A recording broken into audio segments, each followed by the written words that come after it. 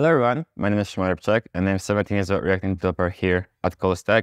And today we are at React Native EU 2023 that is happening in Wrocław. And I have very special guest with me today. It's Mike Grabowski. Hello everyone. Co-founder of Callstack. Can you please introduce yourself? Yeah, so I'm Mike. As you said, I'm co-founder of Callstack, the company that happens to be organizing this conference. I'm a React Native engineer, currently interested in Web3 AI and all the things related to it. How are you enjoying this year's conference? It's pretty awesome, actually. There's been, honestly, I've been missing interacting with people so much ever since pandemic started. And so I think it's been like 3 years since the last time we've gathered in Wrocław. So I'm so happy to see some of the faces. Of course, the only problem is that every time I see everybody, it's like we're older, more gray hair. It's just like everybody's just, aging. So that's the bad part. But other than that, it's awesome. Yeah, it's all about networking at this kind of events to meet people and to update each other on the status. What is the talk that you like the most? Actually, that's a very good question because we still haven't finished the conference. But so far?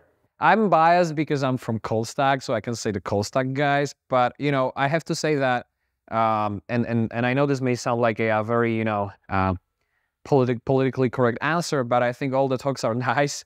The thing I like the most is that, we gather people from different backgrounds. So at this conference, you can hear about things that are very technical, things that are very high level, a sneak peek into the future, like Satya's talk on React navigation, or Mike P talk on some abstraction. But another thing that I really like is, panelists from leading businesses out all over the world, like Microsoft or Facebook, and also keynotes from, Facebook team. So it's like our small tradition that they open up the conference with the glimpse and the future of React Native. So, this is the full package is awesome, but these are the things that stand out. And of course, the parties, but you were asking about the talks. So yeah, party is the most important part. Yeah.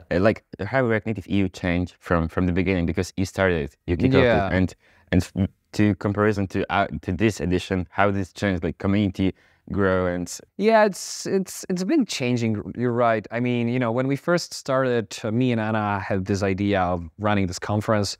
The primary reason was that we just wanted to make an opportunity for everybody to kind of get together and get to know each other. And back then, there was no React Native focused conferences outside. So we wanted to kind of, make this experience possible to everybody.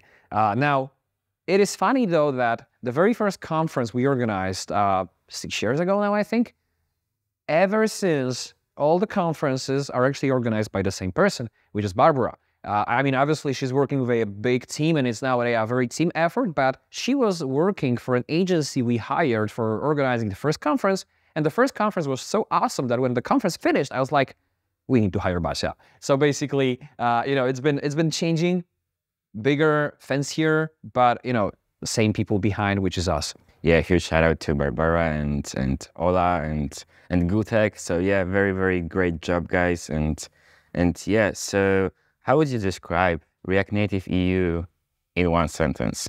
Making opportunities for people to connect. It's a pretty good shot, I think. Yeah, so I agree. It's without ChatGPT, actually, but I think it's pretty valid. Maybe you prepared before this. Actually, no, but I always say that, it's all about making it, it's like many years, what are the odds of meeting people from Silicon Valley, living in Krakow or Wrocław? Unlikely, right? So this is what this conference is all about. To network and to meet new people and to make some great ideas and ship great things. What's the feeling of seeing the community is growing? React Native is growing, the downloads on NPM are over millions, and you've been in React Native from the beginning. You were a releaser for a long time. I don't know for how long, but for a long time. You created Bootstrap React Native community CLI to the repository. A lot of contributions, a lot of libraries, Lean Core and all this stuff. How do you see this stuff in comparison to now? It's pretty cool, though. It reminds me of, like I told you, the time passing by. We just had this discussion with my friend. So he was telling me that he changed his job and he's now refactoring legacy React Native code base. And I'm like, wow, do we already have legacy code? This technology is 6 years old, right? So I can see the time passing. But again, React Native now is, I would say, enterprise ready. It made a long way from being a framework that, believe it or not, I was just doing npm publish from the CLI myself without two-factor auth. Maybe don't tell everybody, but that's what it's been like. Friday deployments, you know, all things go wrong.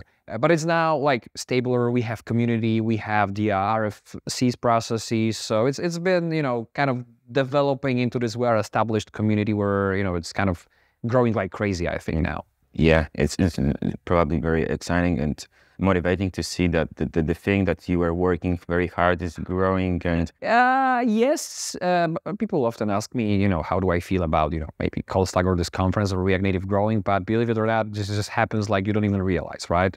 Today I checked, there's like over 170 people working at Callstack, and I'm like, when did that happen? You know, it's like I stopped the count at like 60 maybe. It's crazy. You don't realize that. I mean, every time I realize that, it makes me smile, but you know, it just happens so quickly that you're not aware of that. yeah, Callstack is a really great place, and I'm really grateful for the Callstack that they hired me, because I'm 17.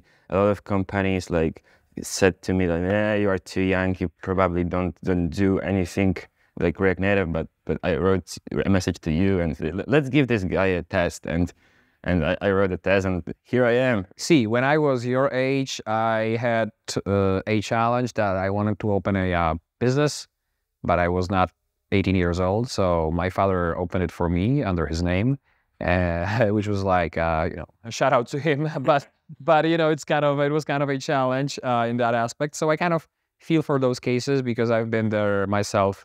And, you know, you've been doing great work on Twitter and GitHub with PRs and stuff. So I think, you know, we did the right bet. So I'm happy for you as well. Thank you so much. So yeah, I think that's it. Thank you very much for giving the interview. And yeah, say one thing for the next year participants, React Native EU 2024. And what is very special, I will be 18. That only means that we're not going to have 2 after parties, but 3. So you should definitely come this time. See you there. Bye. See you. If you liked what you've just heard, check out more of the conference content. Follow us on social media, subscribe to our newsletter, and see you at React Native EU 2024.